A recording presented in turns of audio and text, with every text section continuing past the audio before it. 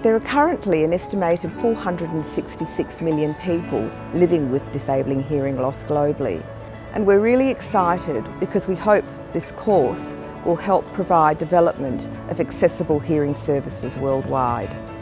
There is so much I'm learning every day, and especially with technology, it's only a field that's going to be ever expanding, so it's really interesting. I think it's going to be a really amazing future for audiology.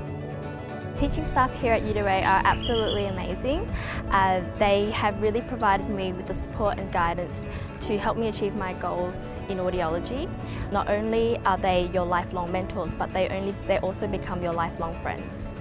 UWA Audiology has links with national and international research groups in audiology, so we can offer a wide range of research experiences.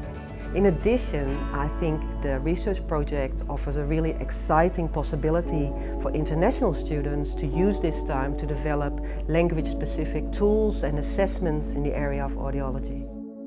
Being in this course makes me realize how big the impact of hearing loss on people's lives. So what I want to do when I'm going back to Indonesia is to raise the awareness about hearing loss, how important it is to treat it early on.